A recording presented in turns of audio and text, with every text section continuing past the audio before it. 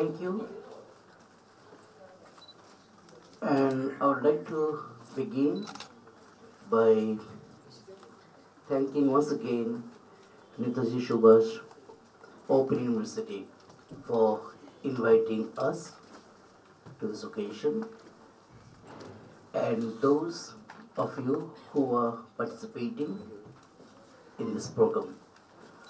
It's a collaborative research program, and Khulna University is very happy to be a part of this program.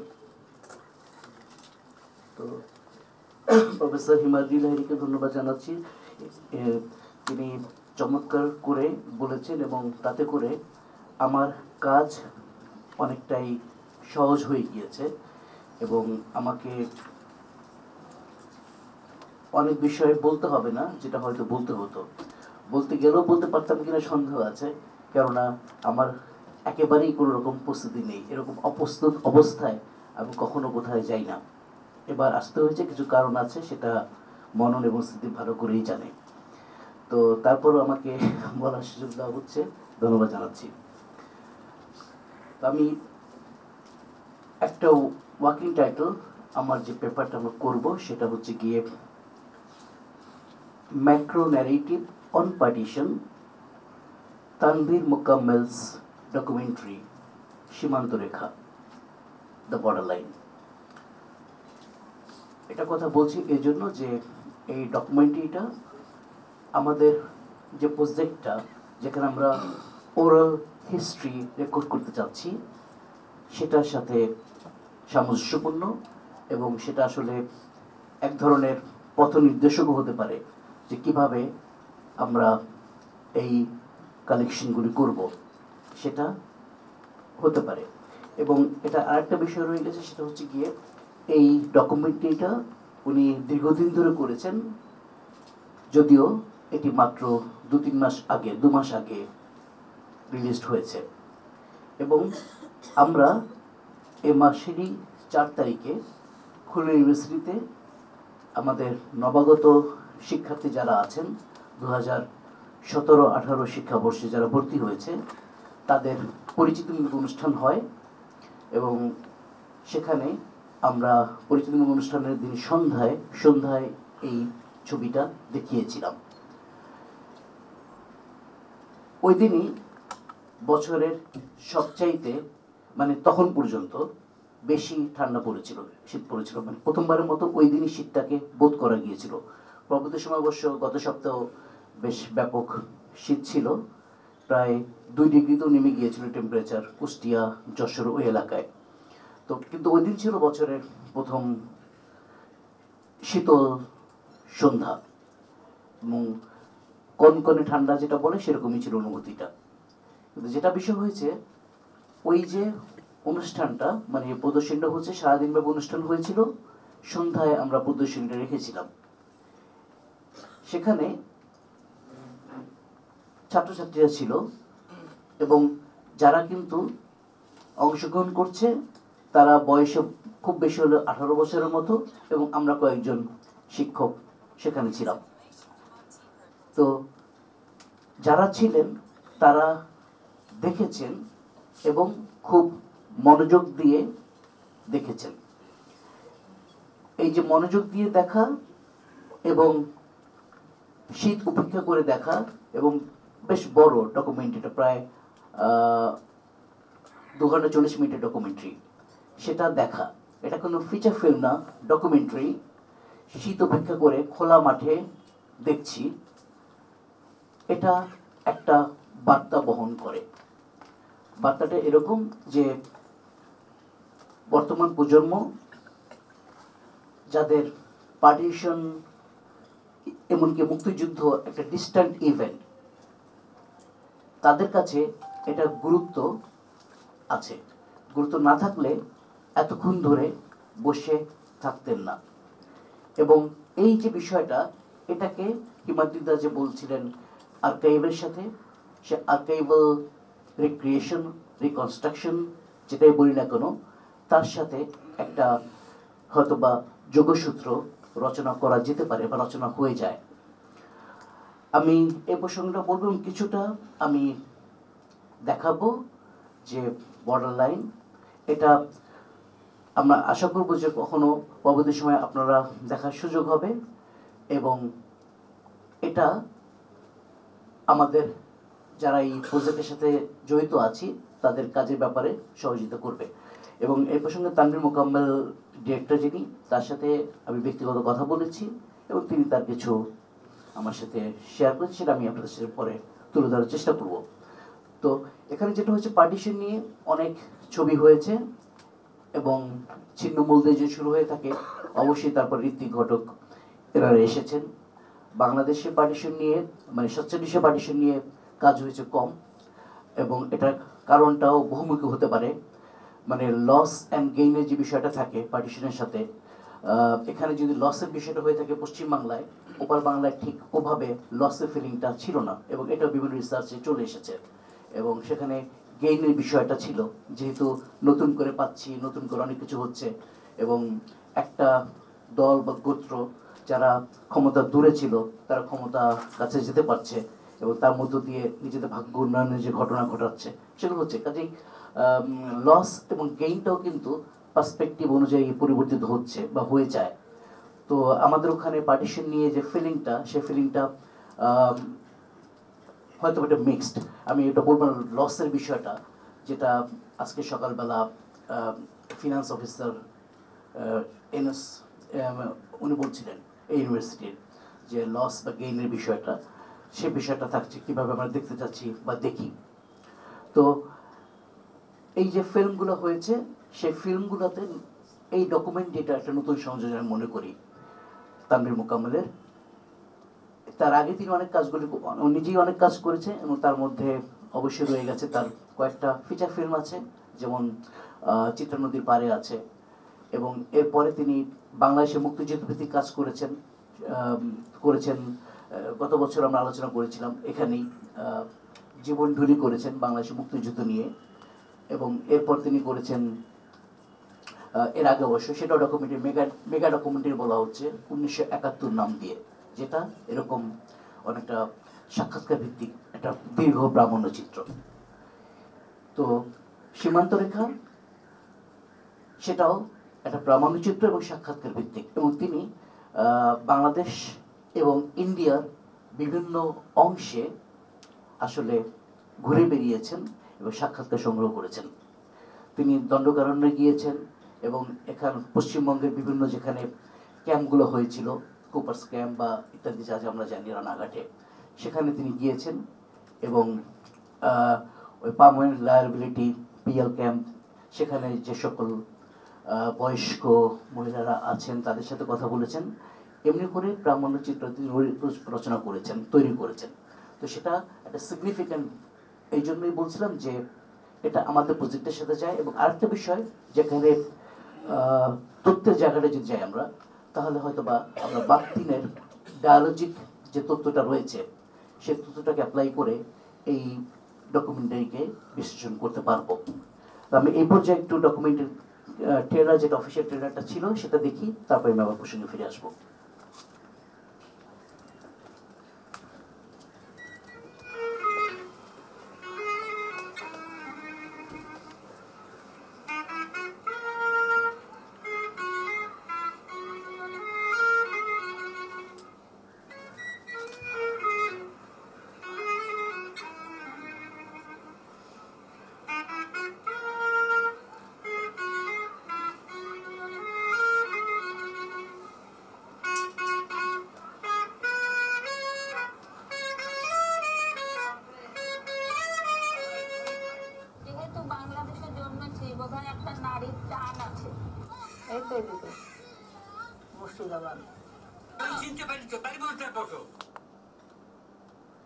চরম মুহূর্ত হচ্ছে 46-এর দাঙ্গা।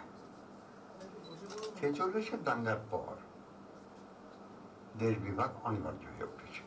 নোয়াখালী থেকে আমাদের বাড়িতে ফার্স্ট অ্যাটাকটা হয়, তো এবং ওখানে যে লীগ নেতা ছিল গোলাম সরোয়ার, ওর নেতৃত্বে হয়। ঢাকা, ফরিদপুর, বরিশাল বা খুলনা, যশোর, এদের পক্ষে কলকাতা সহজ ছিল, এরা কলকাতা চলে এসেছে।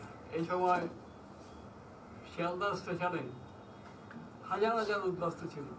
এক শ্রেণীর রাজনৈতিক নেতাদের দেশ ভাগ হওয়ার প্রয়োজন ছিল, তারা দুটো দেশ হবে, দুটো রাষ্ট্র হবে, দুটো ক্ষমতা থাকবে, দুটো প্রধানমন্ত্রী হবে, দুটো মন্ত্রিসভা হবে, এই জন্যই দেশ ভালো। লাভ লোকসানের ব্যাপার ছিল, যারা চাকরির জন্য কম্পিট করছিল। হিন্দুরা সব চাকরি বাকরি দখল করেছিল, মুসলমানরা চাকরি পাচ্ছিল না। হিন্দু বিগ ক্যাপিটাল এখানে তার কন্ট্রোল ছিল, আর মুসলমান বিগ ক্যাপিটাল তার জায়গা করার জন্য, তার স্পেস তৈরির জন্য তারা লড়ছিল। আপনারা কেন পাবনা থেকে এসেছিলেন?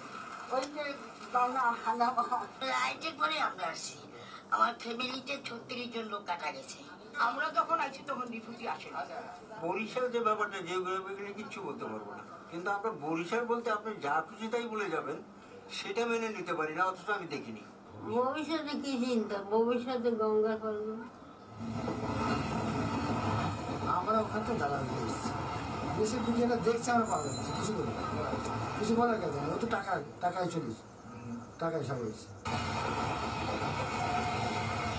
হৃদয়পুর কেন পছন্দ করলেন? হৃদয়পুরের সংস্কৃতির মানুষের হৃদয় ভালো, হৃদয়পুর নাম এখন আসছি। এত গরম, মানে থাকার মতো জায়গা নাই, জল নাই, পুকুর নাই, মৃত্যু ও আপনি দেখেননি কোনোদিন। আমার হাতে আমি 50 জন এক ভাট্টিতে ঢেলেছি। না 3 সালে হিন্দুস্তানি বিয়ে করেছি। মা বাবার কথা মনে পড়ে, জায়গার কথা মনে পড়ে, সব মনে পড়ে, সব মনে পড়ে।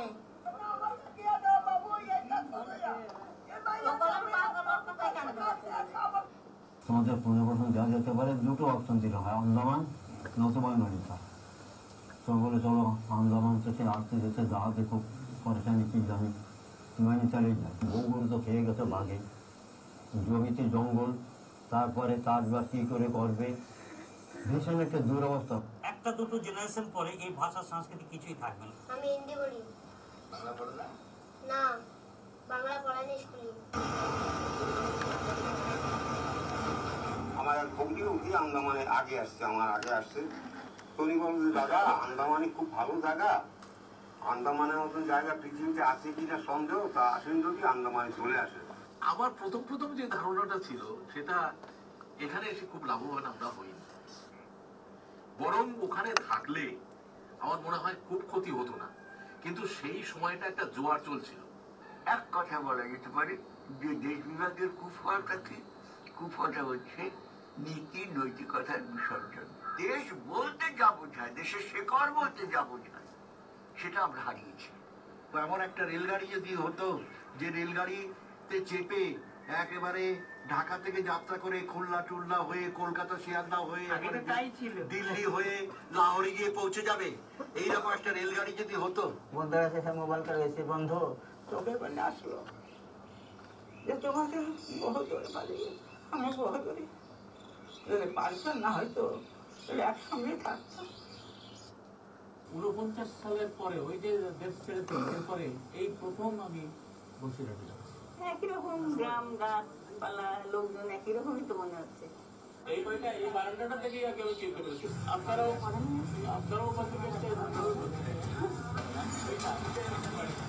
মানে ধর্মের ভিত্তিতে না হলে লাগে, কিন্তু আমাদের সাতটা তো হয়ে গেছে ধর্মের ভিত্তিতে। কিছু পুরনো পূর্ব জার্মানি পশ্চিম জার্মানি ওরা দেয়াল ভেঙে আবার এক। এটা অদ্ভুত ব্যাপার যে দেশটা কখনো দেখি নাই, সেটা স্মৃতি হয়েছিল। আমার ঠাকুমা চারুবালা দত্ত নদী পথে ঢাকা থেকে বরিশাল আসেন। মোহন দত্তের পরে হলো সিনি দত্ত। আমরা বলতে পারেন সর্বস্ব হারিয়েছি, কিন্তু কিছু লোক কিছু মানে একটা জাতি তাদের কি বলবো নতুন করে উন্মেষ হয়েছে। কিন্তু এভাবে না ঘটলে কি মুসলমানদের সত্যি সত্যিকারের যে বলতে সর্বাঙ্গীন যে বিকাশ সমাজের, সেটা কি আর হতোই না? নিশ্চয়ই হতো। সেখানে সেইভাবে শিক্ষার বিস্তার হতো। দুটো ভাই দুটো বাড়িতে আছে, তাতে ঝগড়াই বাঁধে। যথেষ্ট পরিমাণে বিয়ে হওয়া দরকার হিন্দু মুসলমান, এইটা হলে পরে কিন্তু অনেক জিনিস ভেঙে যায়। সাধারণভাবে এখানকার সংখ্যালঘু যারা মুসলিম সত্যি হয় তাদের বাড়ি ভাড়া হতো সমস্যা হয়। কোনো ভাগই সুন্দর, বাড়ি ভাগও সুন্দর না, লোকজন ভাগাভাগিও সুন্দর না, দেশ ভাগও সুন্দর না। অনেক ভুল করেছি, অনেক লজ্জা, এ বলা যায় না দেশ ভাগের যে দুঃখ, দেশ ভাগের যে জ্বালা, আমি এখনো যখন কথা বলি কতটুকু বলা যায়। এই যারা দেশভাগের জন্য দায়ী তাদের কি আপনারা ক্ষমা করতে পেরেছেন?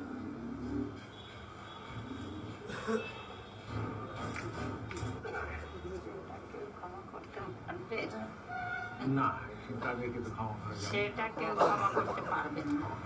এই যে আজকের পরিণতি, এই দেশভাগের পরিণতিটা এত কমেও নাই। কোনো দিন মুসলিমরা ছিল না, কোনো দিন কোনো হিন্দুরা ছিল না। আজকে যারা এত কমিউনাল হচ্ছে বিকজ অফ দ্য পার্টিশন। মনুষ্যত্ব বলেও যে একটা ধর্ম আছে, এই ধর্মটাই পূর্ববঙ্গের মানুষ এবং পশ্চিমবঙ্গের মানুষের কাছাকাছি নিয়ে আসবে। আসা যাওয়াটা সহজ হওয়া দরকার। এখনো আসা যাওয়া যথেষ্ট সহজ নয়। দেশের মানুষের ভারতের ভিসা পেতে বেশ কষ্ট হয়।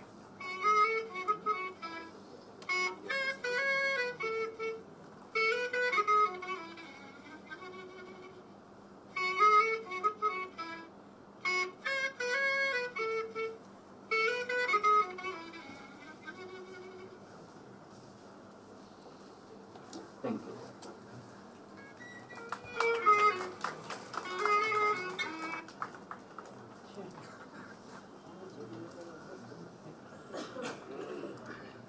তো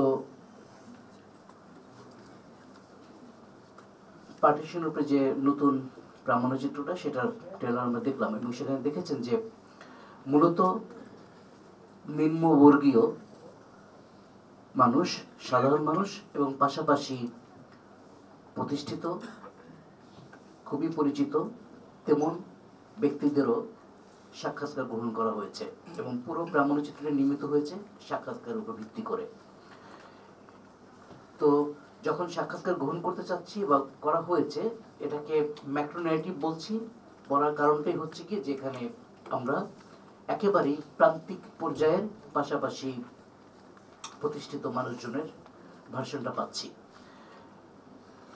যে দিকটা উল্লেখযোগ্য সেটা তানভীর মোকাম্মেল কোনো পক্ষ নিচ্ছেন না। তিনি বলছেন না যে this is the version of partition which we should accept. তিনি যেটা করছেন, মানে মোডাস অপারেন্ডি তার যেটা, সেটা এরকম। তিনি পরবর্তী আমাকে বলেছেন, তার সাথে ফোনে আমার কথা হয়েছে, ব্যক্তিগতভাবে দেখা হয়নি কিন্তু ফোনে কথা হয়েছে। তিনি যা বলছেন তার অবজেক্টিভটা ছিল এরকম যে যার যার কথা তার তার বয়ানে পরিবেশন করা, এবং তিনি চেষ্টা করেছেন সেই বয়ানটাকে উপস্থাপন করার জন্য। এবং যে বাকতিনের তত্ত্বর কথা বললাম, যেটা এই ডকুমেন্টারিটা পর্যবেক্ষণে সহায়তা করতে পারে, সেটা বাকতিন কিন্তু দস্তয়েভস্কির যে নোবেলের ন্যারেটিভ, সেই ন্যারেটিভ ফর্মটাকে অ্যানালিসিস করে তিনি সেটাকে বলেছিলেন। এবং সেই টার্মটা, সে ডায়ালিসিজম যেটাকে বলছি আমরা, সেটা পরবর্তী সময়ে যে কোনো অ্যানালিসিসের জন্যই একটা গুরুত্বপূর্ণ উপাদান হিসেবে ব্যবহৃত হয়েছে সাহিত্যে, তত্ত্বে, বিভিন্ন জায়গায়। এই ছবিটাও আমরা দেখার সময় বা পর্যবেক্ষণ করার সময়, বিশ্লেষণ করার সময় এই তত্ত্বর কাছে যেতে পারবো এবং গিয়ে আমরা অ্যানালিসিসটা দাঁড় করাতে পারবো। আমার বিশ্বাস সেরকম। আর আমরা যারা রিসার্চটা করব এই প্রজেক্টের সাথে, ফিল্ড লেভেলে আমরা যারা যাব, যেটা হিমাদি তার বারবার বলার চেষ্টা করেছেন যে আমরা যেন যখন যাব তখন আমাদের পার্সপেক্টিভটা ঠিক থাকে। অর্থাৎ আমরা কি বের করে আনতে চাচ্ছি, এথিক্স মেনে, সব কিছু মেনে যাতে আমরা করতে পারি। এবং ভার্সন কতটুকু অথেন্টিক হবে সেটা বিশ্লেষণ করাটা জরুরি হবে রিসার্চের হিসাবে। মানে র ডাটা যেটা আমরা পাবো সেটা তো পাবো, কিন্তু পরবর্তী সময় বিশ্লেষণটাও জরুরি হবে। কেননা যে কোনো রিট্রিভারের সাথেই একটা মেমোরির যে নেটওয়ার্কিংটা রয়ে গেছে, সংযোগ রয়ে গেছে, সেটা অবশ্যই পার্সন, মানে ব্যক্তি থেকে ব্যক্তিতে এটা ভিন্নতা আসতে পারে এবং তা থেকে পার্থক্য তৈরি হতে পারে। একটা উদাহরণ হতে পারে যে রাষ্ট্রিক যে ইতিহাস এবং ব্যক্তিক ইতিহাস সেটা পার্থক্য হওয়াটা খুবই স্বাভাবিক। এবং আমরা জানি যে যে নিম্নবর্গের ইতিহাসের কথা বলা হয় সেটা কি করে রাষ্ট্রিক ইতিহাস থেকে দূরবর্তী অবস্থানে থাকে। এবং একই সাথে যেটা জরুরি যে আমরা বিভিন্ন ভার্সন পাচ্ছি, সেটা অথেন্টিসিটিও আমরা বিশ্লেষণ করতে পারি বা করব, কিন্তু যদি ইতিহাসটাকে কোনো ক্রিয়েটিভ জায়গা থেকে দেখা হয় তাহলে মনে হয় যে অথেন্টিসিটি একটা পর্যায়ে হতে পারে, কিন্তু ক্রিয়েটিভিটিও আর একটা বিষয় যেটা আমরা রাখতে পারি মানে উপাদান হিসাবে। যে এখন আমি যে বলছি বিশ্লেষণের জায়গাটা থেকে যে এটা সঠিক, এটা সঠিক না, আমার কাছে কিন্তু বলার সময় যে আর্কাইভাল বা অবজেক্টসের কথা বলেছেন হিমাদ্রিদা তার প্রেজেন্টেশনে, এগুলো দিয়ে আমাকে বলতে হচ্ছে, বা কোনো একটা বই, সেই বইয়ের তথ্য ধরে আমাকে বলতে হচ্ছে যে এই বিষয়টা এই সময় ঘটেছিল। কিন্তু once again that is part of the grand narrative, এবং গ্র্যান্ড ন্যারেটিভটা সবসময় রাষ্ট্রীয় উদ্যোগেই সব জায়গায় প্রতিষ্ঠিত হয়। এবং যখনই দেখা যাবে যে কোনো ক্ষমতার পরিবর্তন হয়, ক্ষমতার পরিবর্তনের সাথে সাথে গ্র্যান্ড ন্যারেটিভটাও চেঞ্জ হয়ে যায়। এবং এর প্রকৃষ্ট উদাহরণ হতে পারে বাংলাদেশের প্রাথমিক শ্রেণীর পাঠ্যপুস্তকসমূহ। এবং পাঠ্যপুস্তকসমূহে যেটা দেখা গিয়েছে যে একটা রাষ্ট্রীয় ভার্সন সবসময়ই থাকছে, এবং সেই রাষ্ট্রীয় ভার্সনটাকে আপনি গ্রহণ না করে পারবেন না, যেহেতু ওটা পড়েই আপনাকে পাস করতে হবে। ওটাকে বর্জন করে আপনি পাস করতে পারবেন না। এখন তো আপনার জানার পরিধিটা বা যে আপনি কী জানবেন, কতটুকু জানতে পারছেন, সেটা রাষ্ট্র নির্ধারণ করে দিচ্ছে এবং সেটা সবসময় দেয়। কাজে এই ক্রিটিক্যাল মাইন্ডটা as researchers we need to develop, we need to cultivate.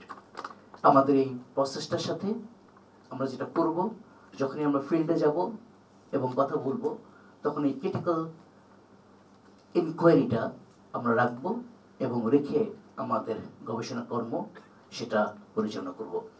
আশা করছি আমরা আগামী 1 বছর একসাথে যে কাজ করব, সেই একসাথে কাজ করার মধ্য দিয়ে আমরা আমাদের প্রকল্পটাকে সার্থকভাবে সমাপ্ত করতে পারবো।